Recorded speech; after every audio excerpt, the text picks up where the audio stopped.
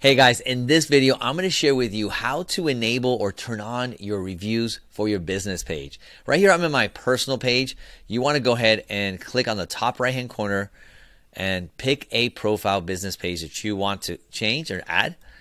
And go ahead, once it loads there, you're going to go ahead and click that again on the top right hand corner, and you're going to go into, wait for it, going to go into settings, and then again settings. It's so easy, right? It's intuitive, but it's not.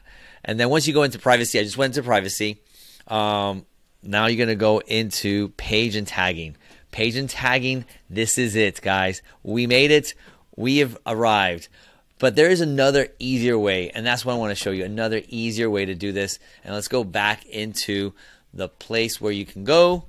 And so you're right there in your business page. There's little three dots there, and you're going to go page and tagging settings, straight to where you need to change it. And there it is, that blue toggle right there. You can change it.